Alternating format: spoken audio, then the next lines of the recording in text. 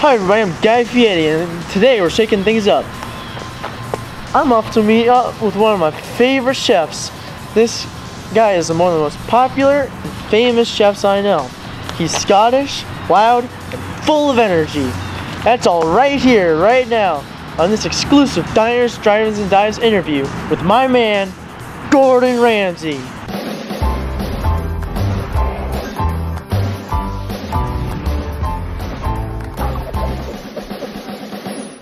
So, Gordon Ramsey, when did you start cooking? Well, after finishing my studies in hotel management in 1987, I apprenticed with many famous chefs in France, Spain, and the Americas. Did you pursue any other career before becoming a chef? Well, yes, actually, I was an avid football player. I started when I was 15, and I continued to play for 3 years. I actually joined a very exclusive team called the Glasgow Rangers, and I served with them for 3 years, and after those 3 years I got a premature knee injury and I could never play football again. So ever since then I've been learning how to cook. How did your father feel about you dropping all of your athletic activities to pursue cooking? Well, when I had my injury, my father was very angry at me, almost, and actually that's the whole reason why I left home at the age of 16. Many people didn't believe in me back then, and neither did my father. So I left and started to learn how to cook. I actually began cooking in a small town restaurant, and extra fact, I was actually fired from that job because I had an affair with the owner's wife.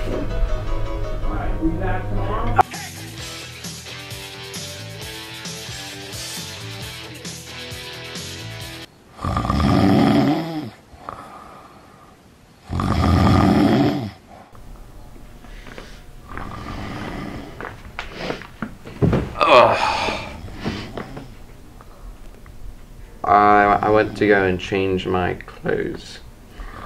Anyways, yeah, it's currently 41 degrees outside.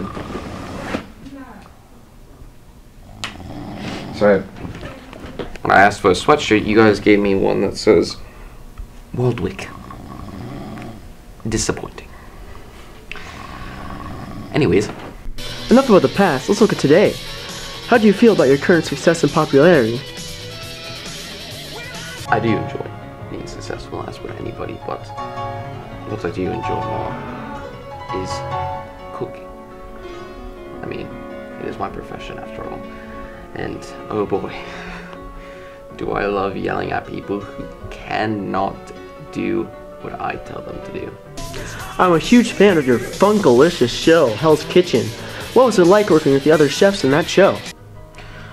Well, some were donkeys, some were bimbos, but they all had passion to be chefs. But some were just too dumb to even understand how to cook. So I dropped them. Now, we've heard, when your childhood, your father wasn't the nicest guy around. How was your family life when you were a young child? Yeah, hated my father. Man, he was one bloke. He was an alcoholic drunk. One thing he ever told me to do was to swim. Huh? I'm glad. Jesus.